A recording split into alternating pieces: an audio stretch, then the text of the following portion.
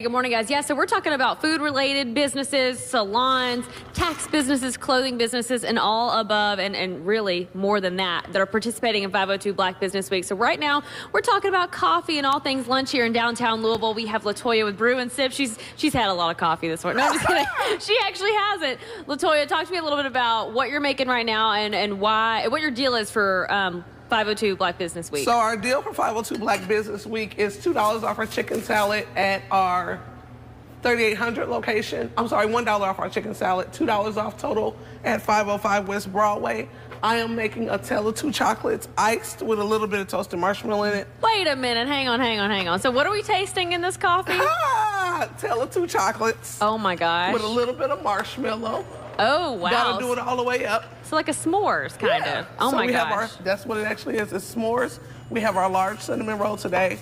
And you can get dessert and lunch, chicken salad, a little coffee to go with it.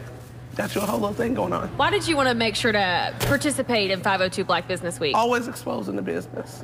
So always giving exposure to the business on growth and everything else that goes on with it. This is your second location. So you are growing. Growing. Brew and Sip, the cafe is downtown. Brew and Sip, the coffee bar is. You guys can come on up. We're not gonna make you stay back there. She's got customers coming on in. Why is it important for us to support Black businesses? Just to keep us moving, keep us going all the time. Absolutely. Well, what a deal you're offering for people to come downtown. I mean, you can get this whole situation, no matter the total, you get $2 off of it, guys. This runs for number 2. Yes, exactly. So the first location, we're talking about those nice smoked chicken salads, which is delicious. But we're also going to feature some more Black businesses coming up here in just a little bit and let you know a little bit more about the deals. I think now's the time to shop, guys. Carrie's Put been your money where your mouth is, right? She's been working her calendar already. Yeah. Who knows where she's going to go each day to get this stuff. Yeah, because you've featured some stuff earlier this morning too, Alex, and so now I'm just ready to support.